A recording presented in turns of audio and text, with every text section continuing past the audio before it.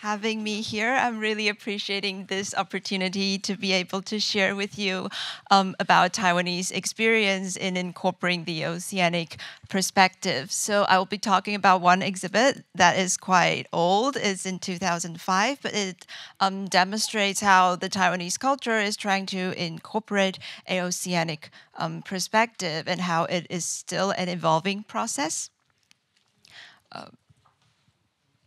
So this is the outline. I'll first talk a little bit about this museum called Oceanic Taiwan, a conversation between the people and the island. And then we'll look a little bit at the Taiwan and its oceanic perspective, the background. And then we go in to talk about the National Museum of History and how it incorporates this idea of Oceanic Taiwan. And then we will go into four perspectives in this exhibition. First is the actors, and then the object assemblage, and then the exhibition narrative, and then what had been invisible in the exhibition that will tell us more about how this process is very evolving. And then we go to conclusion. So first, in 2005, the National Museum of History in Taiwan presented its first exhibition that took an oceanic perspective on the history of Taiwan. The name is as listed above. It is a breakthrough in the National Museum of History's narratological practice. It resembled the transformation of the image agency in national cultural representation. It is an exhibition complex that evolved civilian collecting communities, universities, research centers, and an oceanic narrative that attests to the transition of the museum's practice in presenting national culture. So this is actually what our museum looked like. As you can see, it actually looks like a Chinese temple. We have visitors that come across who doesn't know that it's a museum, try to bow to our museum. So you could kind of see what this museum is. It wanted to represent a traditional Chinese culture. So this is very different from an oceanic perspective. Okay, so this is actually a paradigm shift for this authoritarian established national museum to incorporate an opposite perspective to its very well-established continental narrative, which is in a Chinese perspective. So this case study, we will examine the exhibition network of Oceanic Taiwan that reflected the challenges and opportunities from the oceanic cultural representation for this island nation with a multiple settler colonial experience. So Taiwan is an island located between the Pacific Ocean and the Chinese continent. It had been a node of seafaring and immigration and has faced continuous geopolitical conflicts and domestic identity issues. The geographical location brought waves of immigrants that traveled through the seas and with them settler colonialism. While every regime promotes a different ideology serving their needs, the continental originating Chinese nationalist authoritarianism that ended only half a century ago directed a cultural ecology that overlooked the island's maritime experiences. Such an ideology created a lack of connection between the dominating cultural narrative and the population's living experiences. Recently, the democratic government favored an oceanic narrative approach for its potential to incorporate multiple perspectives within its people's diverse memories, histories, and identities. So to address the settler colonial structure is actually a way to acknowledge the population's diversity of origin and their mutual seafaring settlement experiences. Okay. And then I'll talk a little bit about the museum. So the National Museum of History is an iconic museum supporting the post-war Chinese nationalist authoritarian cultural governance. So from 1950s to 1980s, it really focused on representing a Chinese culture which doesn't really look at the sea perspective. From exhibiting to collecting, the museum accumulated a material-based cultural narrative focusing on the continental Chinese ideology and serving cultural construction purposes that resembled a colonial feature. The process by which a museum customizes, gathers and redistributes objects that formulate culture reveals a network composed not only of things, but also of various actors that together reflect its social context. Exhibitions thus resemble the fabricating of values through material assemblages to bestow new meanings and agencies to its components. In the case of Taiwan, the authoritarian governance by the Chinese nationalists after World War II was a form of settler colonialism. The end of martial law in 1987 marked the beginning of the nation's transformation toward democracy and also is the beginning of decolonizing approaches. So from political structure to cultural narratives, the oppressed majority, the Han settlers, begin to gain prominence in the governing system. So if you could look at the chart over there, you can see from the 1995, there is this cross between the green line and the blue line. That green line represents the population percentage that identified themselves as Taiwanese. The blue line represents the population percentage considering themselves as Chinese. So before 1990s, a lot of the population kind of I couldn't say majority, but it overwhelms the population of Taiwanese that they consider themselves as Chinese, which is not true because the post-war Chinese nationalist government is only 10 million, as opposed to the Taiwanese population is about 5 million. Oh, sorry. So in 2000, Taiwan welcomed its first political party alteration in presidency. It was also a decade after the 1990s, which we talked about, when democratization, economic development, and the change in geopolitical situation generated a substantial cultural reorientation. This milestone of democratization also marked the fall of the post-war Chinese settler colonial structure over the island's indigenous population, so including the Aboriginals and a variety of previous Han settlers. So an oceanic perspective, in contrast to the authoritarian imposed continental cultural narrative, became a prominent approach to reconstructing a Taiwanese cultural history.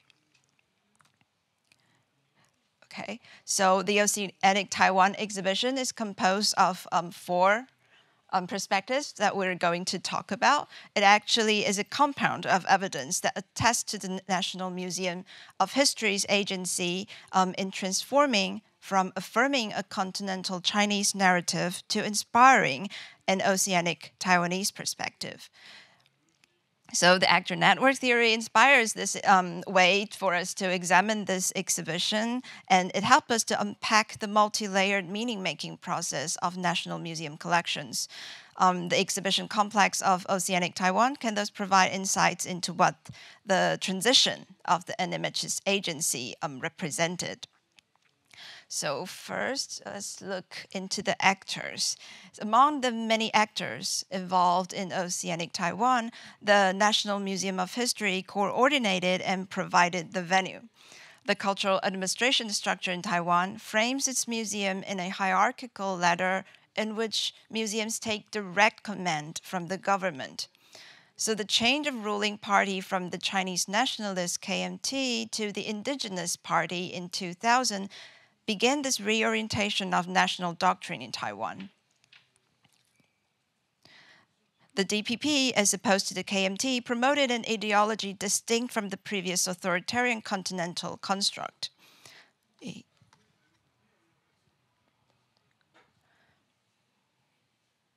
So in addition to the I need to introduce the museum. So if you look at the upper right, that's the back of our museum.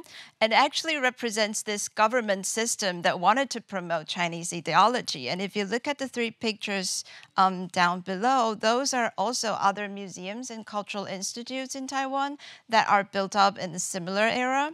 So you can really see how the government is trying to promote this Chinese ideology and how this Oceanic Taiwan exhibition is completely opposite to what the museum previously promoted.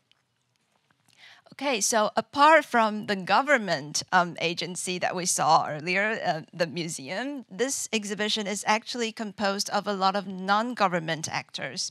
So in addition of those, they actually incorporate this architectural form who had collaborated with this university research institute who created this exhibition for an international platform.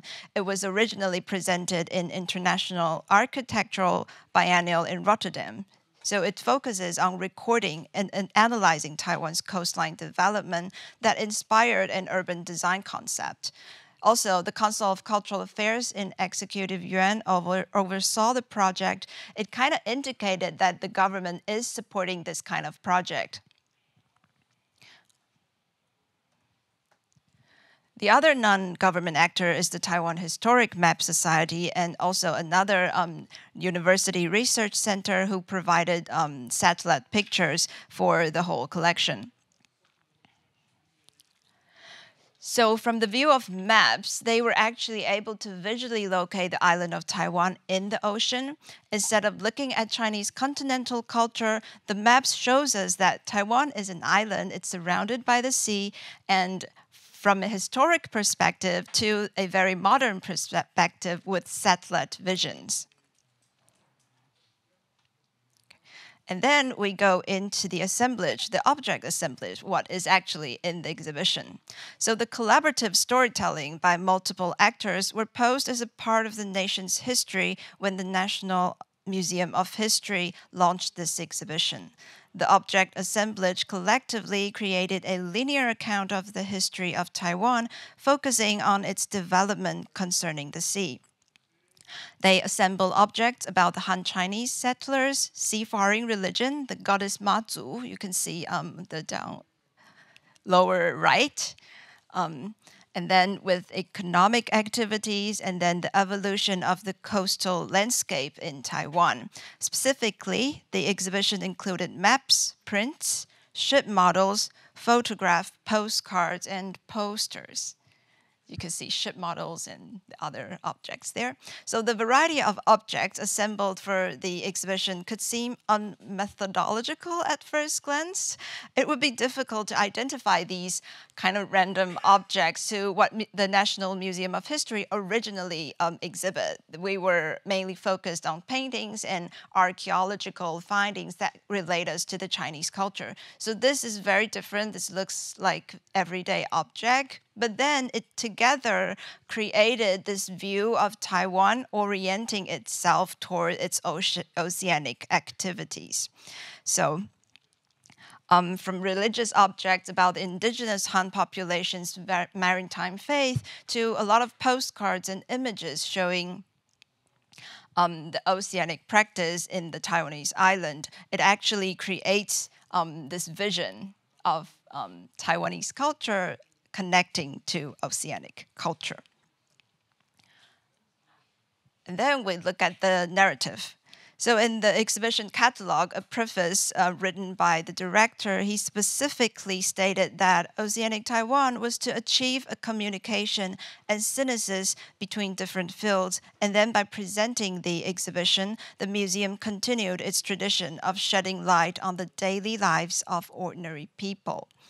Indeed, focusing on the common culture is the least provocative decolonizing narrative, but nevertheless, the prototype of this exhibition was far from just representing lives of the ordinary people. As you can see, it's trying to promote this new framework of narrating culture in a museum that used to promote Chinese history. So the original title of the architectural firm could kind of tell us a lot. You can see from the left picture, it's called From Ocean of Taiwan, From Nowhere to Now Here. So it's trying to locate a Taiwanese culture onto the island instead of trying to build something that is really not connected to the land the nation is located at. And then we look a little bit at the invisible. So what is not presented in this exhibition? So although this exhibition tried to reconstruct a cultural narrative in oceanic Taiwan, there are still several missing puzzles that kind of indicates the remaining challenges for Taiwan in constructing a decolonizing and inclusive cultural history. The first is the absence of an image collection in this conglomerate of over 300 objects. You can't really see any object from the museum's collection. All the objects are from the actors we mentioned previously, or by private groups. They are collected by the Architectural Forms Design Project. So the democratized government's reorientation of cultural governance kind of led to the creation of this new cultural narrative, but we still have to face the museum's limit in reorienting its practice that sits on its collection and original practice history. Second, Oceanic Taiwan is evolved around a Han Chinese experience that is trying to go against the authoritarian construct of political structure, but then they don't really care about Taiwan's oceanic experience precisely, because when we talk about oceanic perspective, we think about our Aboriginal people who actually had similar language, similar cultural practices to the oceanic community.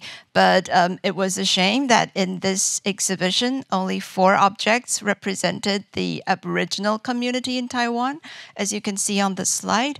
One is a portrait saying how Taiwanese people have Aboriginal grandmothers, that we are like all mixed generation, mixed gender.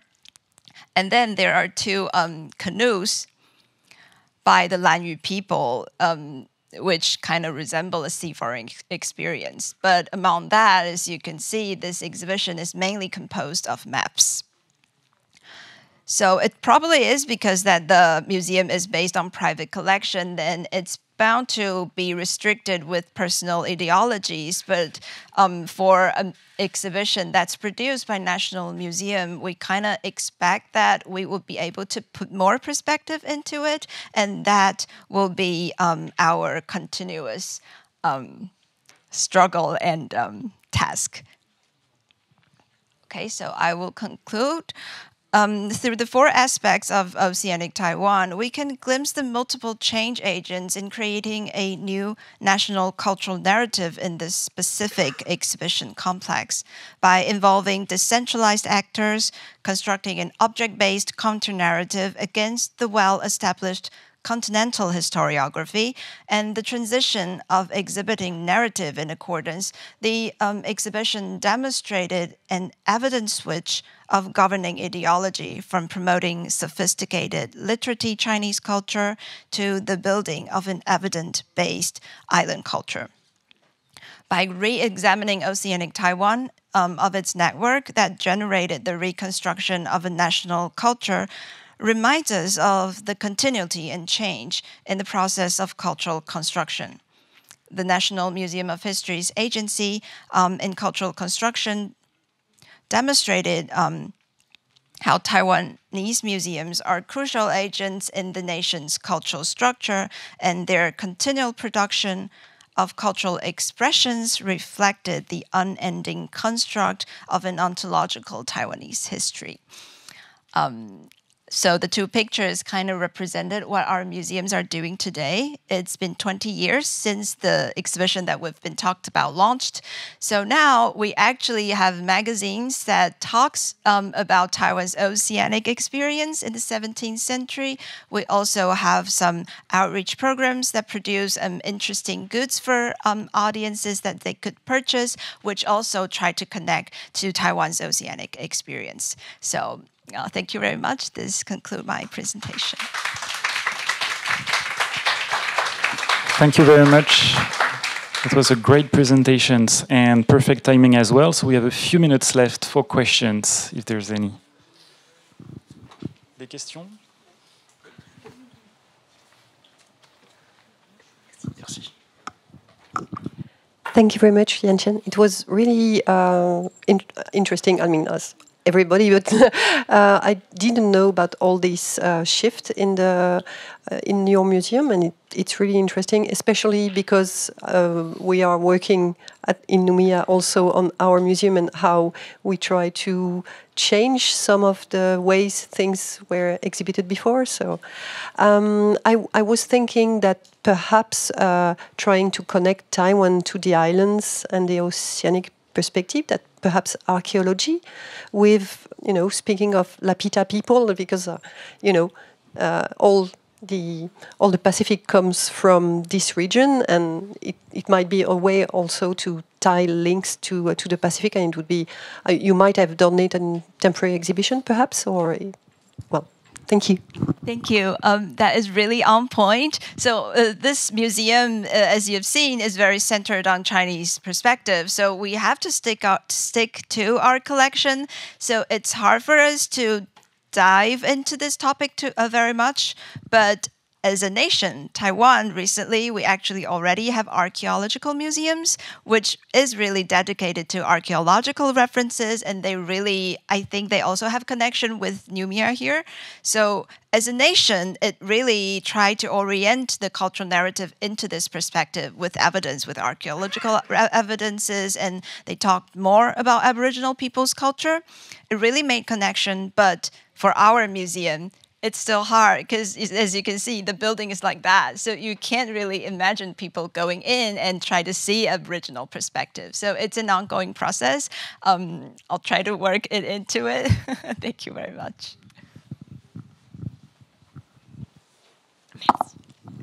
Thank you, Jan, for your presentation. In your, it's actually it follows what Marion says. You said in your conclusion that there was no Aboriginal perspective within this exhibition in particular. So I would like to know if there are some Taiwanese Aboriginal experiences of museums or cultural centers that were created by themselves to represent their own cultures on their own. Thank you. Thank you very much. That is a great question, and that's something that we are lack of. As I mentioned before, there is this Chinese settler structure brought by the post-war nationalists. But then Taiwan is occupied by a lot of the Han settlers who came since the 17th century. So the Aboriginal people are really marginalized.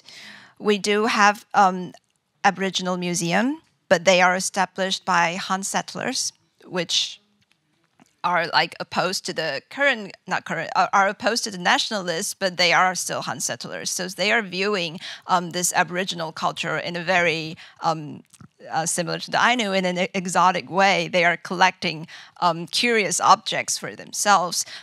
We don't currently have Aboriginal people like established museum, but we do have government-supported smaller museums that give a lot of agency to the Aboriginal community. So we are trying, but we don't have large museums like Upopoi, like dedicating to the Aboriginal community. Oh, but I will have to say, for our newer national museums that are established in different cities in Taiwan, they do divulge into that issue more, and they try to represent the Aboriginal more. Thank you. Dernière question.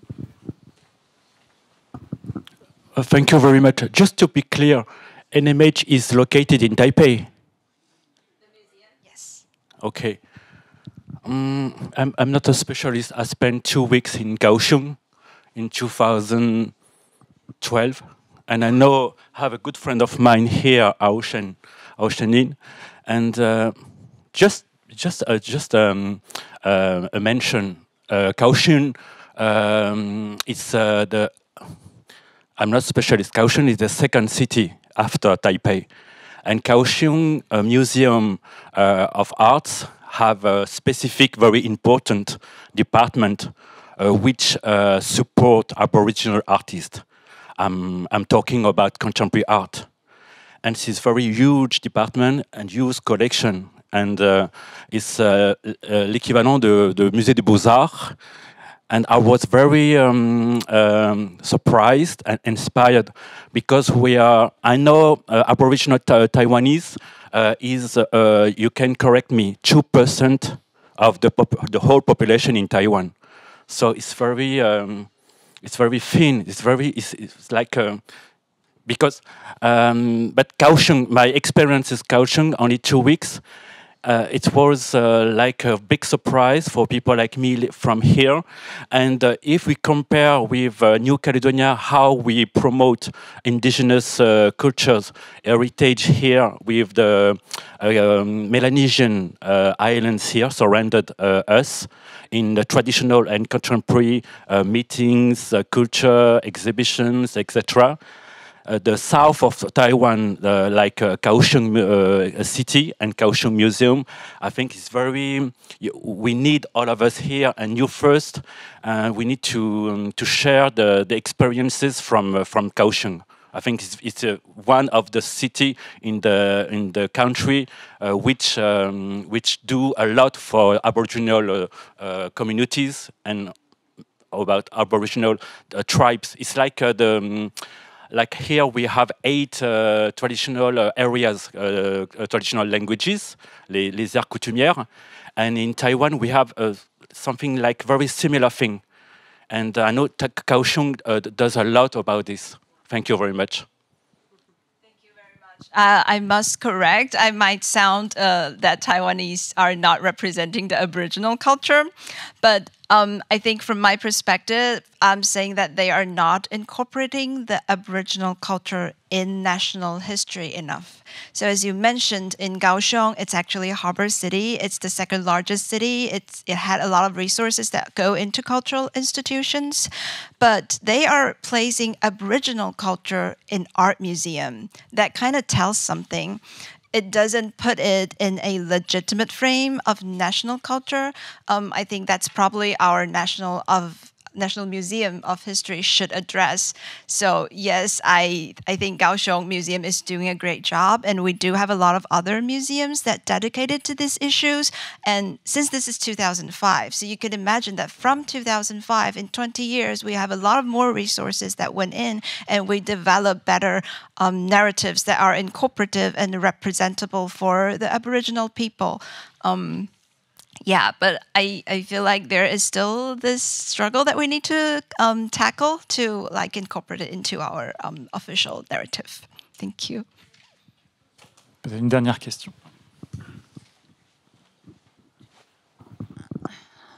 Merci beaucoup, c'était vraiment très intéressant. J'ai bien compris que l'enjeu, c'était vraiment la connexion entre la culture taïwanaise et l'océan. Et je voulais savoir si le musée prenait en compte les enjeux contemporains importants que sont ceux du monde et en particulier de Taïwan, notamment environnementaux et politiques et militaires par rapport à l'océan.